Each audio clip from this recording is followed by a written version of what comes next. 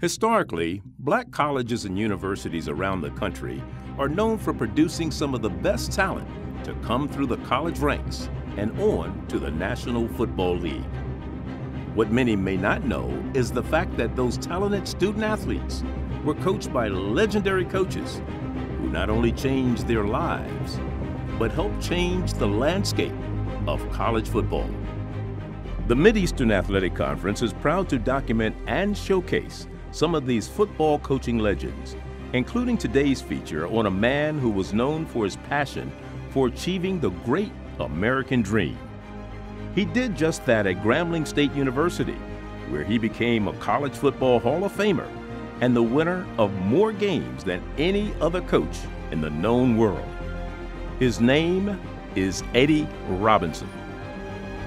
Quite a few kids come to you, they want to play professional football, and if you aren't careful, they want to remain eligible to do that, and you have to think about what happens if he's not able to play, because only a select few players are able to come out of college and go into professional football.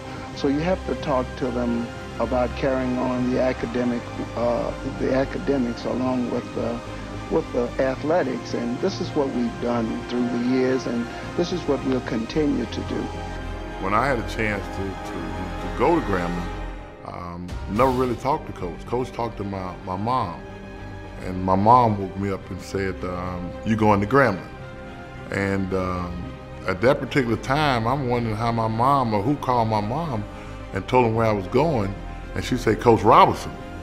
And having watched Grambling football on television during that time every Sunday morning, and I thought that was something out the wild to be going to Grambling to play for Eddie Robinson. He was legendary before I went there. The thing that separated Coach Robinson from maybe all other coaches is that he coached every position.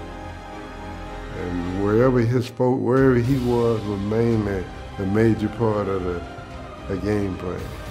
We didn't make a lot of mistakes because he believed in repetition, run it again. Most teams in the league, he coached so long, and we had players who would leave Grambling and go to other schools. A lot of teams we found out knew our plays. But he believed if you keep practicing over and over again, the best team was going to win. There were so many, I guess, unique experiences that I had when working with Coach Robinson. He showed me that you should never allow your opponent to outwork you, to out-prepare you. At the same time, I looked at the relationship that he had with his family and with his wife, Doris. And that was an example that I saw that I would follow with my wife and my family. I want to be an American football coach. Whatever contributions that Warner, Stagg, or Coach Bryant made, I want mine to stand out equal to those.